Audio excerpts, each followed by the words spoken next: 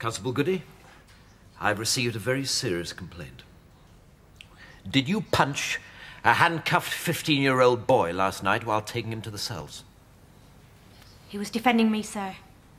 He was defending you, Constable Habib. Oh, I see.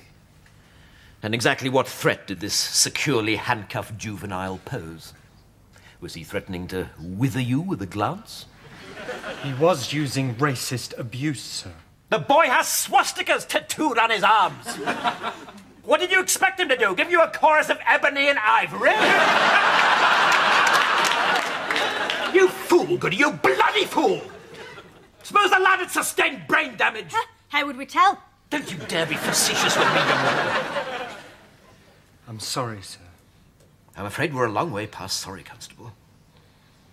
You have created an appallingly serious situation. I'm going to have to charge you with assault. Sir, you can't! Did Goody hit the boy, Constable Habib?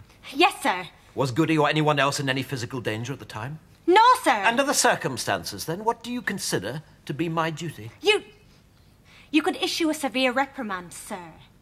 I'm afraid I do not have that option, Constable. The boy's mother is pressing charges. Constable Goody, you will continue with your duties, pending an investigation for unprovoked assault. Yes, sir. That will be all. I too will be